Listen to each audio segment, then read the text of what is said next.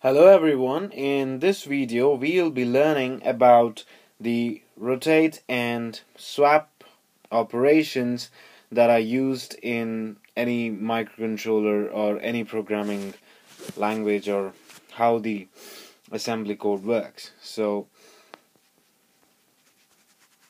the first thing we're going to look at is rotate. Now there are two kinds of rotating operations. One is the rotate right operation and the other is the rotate left operation. As the name itself indicates, a rotate left operation is used to shift the individual bits in a byte to the left, and a rotate right operation is used to shift the individual bits in a byte to the right. So this can be explained further in this manner. The rotate left operation. For example, I am using the rotate left operation on a register A, which is 1 byte of data, that is 1, 2, 3, 4, 5, 6, 7, 1, 2, 7, 6, 5, 4, 3, 2, 1, and 0. That's it. So this is my register A, which has 8 bits, and now I'm using the rotate left operation, which means each bit in this register A is shifted to the left. The bit in 0 goes to 1, the bit in 1 goes to 2, the bit in 2 goes to 3, and so on. And the bit that is stored and the data that is stored in the 7th bit is transferred to 0. So this is how the rotate left operation works. When you're using the rotate left operation, you can use the simple RLA, or you could also use it with a carry.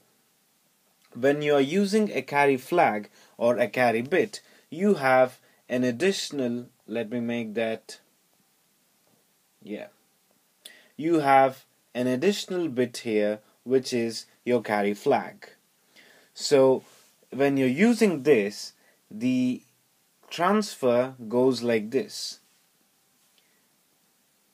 0 to 1, 1 to 0, so on, so on, so on. The data in 7 goes to the carry flag, and that is stored in the carry flag goes to 0. So whatever is stored in 7 goes into the carry flag, and whatever has been there in the carry flag goes into the 0th bit. So this is how a rotate left operation works with a carry flag RLCA. So now let's look at the rotate right operation. I think now you must have made out how the rotate right operation works. It works in an absolutely similar manner, with a change in the direction, of course. 7, 6, 5, 4, 3, 2, 1, and 0. There we go. So as the name itself suggests, as we have seen earlier, 7 goes to 6, 6 goes to 5, and so on. And the bit and the data that is stored in the 0th bit goes into the 7th bit.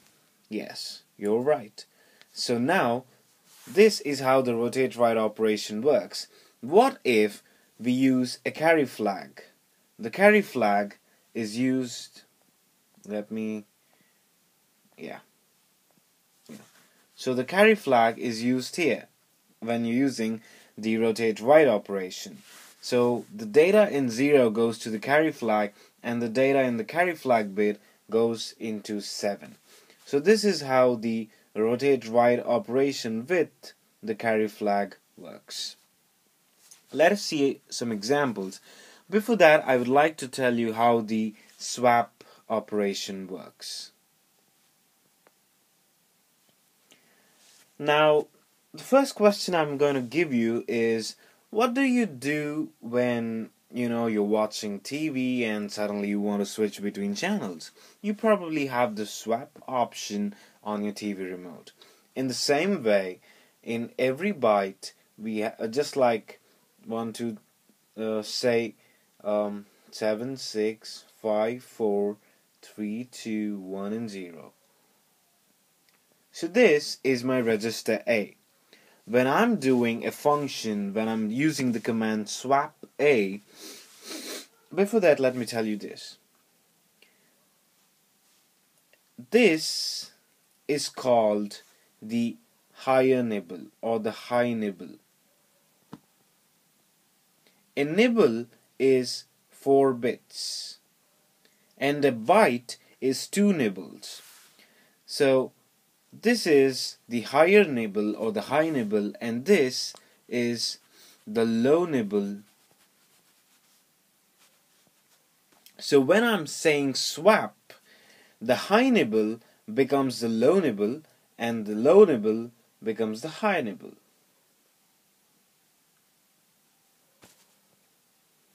I don't know if you really understood this, but it's really simple.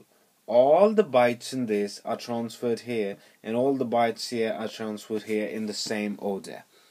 So now let's look at some examples which I'm sure will set all things right for you. For example, I have the data in A as the binary number 1010 0. Say something. Say anything you want. 101. Is this good? It is good, is it? Okay. So now I'm doing a operation that is RRA. Okay. Now, what do I get? All these digits shift 1 space to the right, and the last one shifts here. So I get 1 1 0 1 0 0 1 0. That's it. That is RR of A.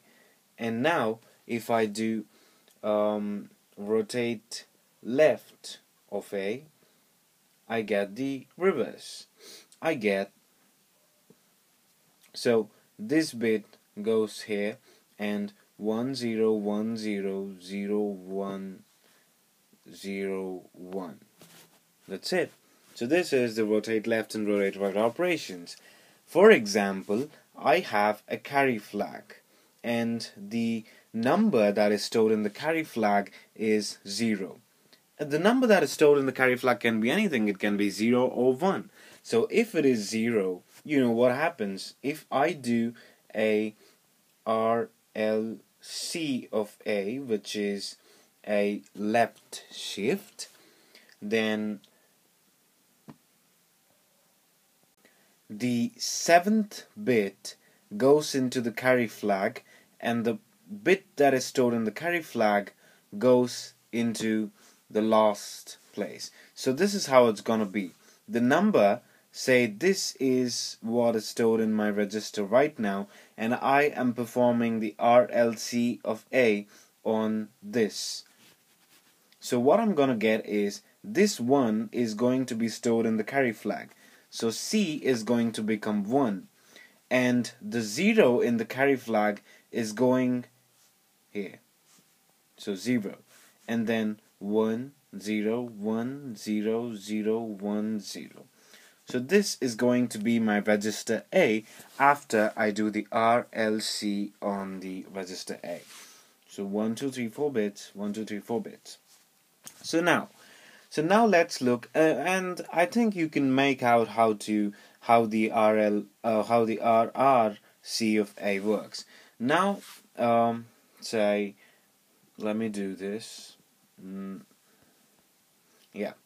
So now let us see how the swap operation works. I have the register A right now, which is here, and I'm going to perform the swap operation on it and interchange the low and the high nibbles of it. So this is my register, and these this is the high nibble and this is the low nibble. When I perform a swap operation on a register, say I say swap A, then the 1010 1010 is going to become the high nibble, and 0100 0100 is going to become the low nibble. So this is what is going to be A after I perform the swap operation. So I think you're now clear with how the different operations of rotation and swapping take place. We have rotate and swap. In rotate, we have seen rotate left and rotate right, and we have also seen rotate left with carry and rotate right with carry. And finally, we have seen the swap operation. So this is how the rotate and swap operations work in a microcontroller language. I have taken the 805 in microcontroller as the base. Hope you found this video helpful and informative. If you have an exam tomorrow, all the very, very best. Thank you and have a lovely day.